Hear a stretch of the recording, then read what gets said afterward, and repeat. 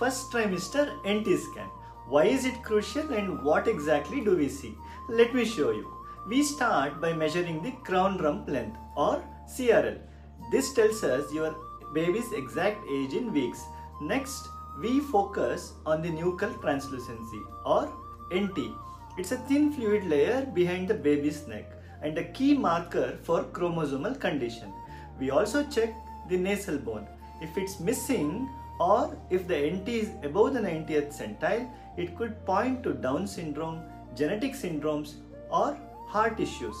Apart from NT and nasal bone, we check the major organs like the brain, heart, spine, stomach and baby limbs to spot any early anomalies. But to get such a clear scan, the baby's position is everything.